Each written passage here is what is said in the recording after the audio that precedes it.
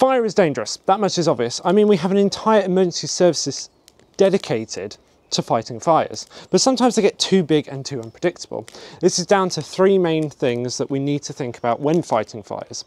Fuel, so what's burning, the weather, is it hot and dry or is it cold and wet, and terrain, because buildings and hills will either slow down or increase the rate at which a fire can spread. When a fire gets too big and too unpredictable, standard equipment can't be used. So we have to come up with a pretty innovative solution to put them out.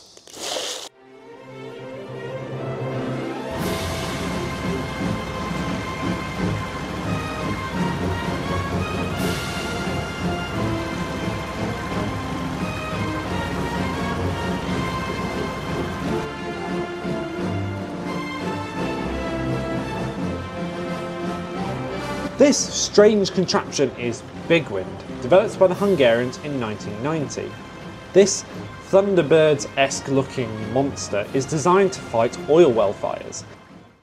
And just asking about my general opinion on how this machine looks, it really does look like the Hungarians decided, what happens if we leave a T-34 tank and two MiG-21 fighter jets in a room overnight? If you're like me, you probably are looking at this as well going that this is practically useless. But it isn't. It actually saw service in 1991. As the Iraqis fled Kuwait, they enacted a scorched earth policy, destroying everything they could, especially oil wells, which this thing is designed to put out. And it did so very successfully. So much so that in 2013, the old T-34 hull was replaced with a T-55.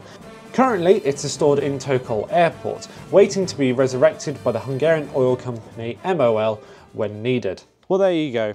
A pretty brilliant idea. I don't really know how to end this, but maybe something like this.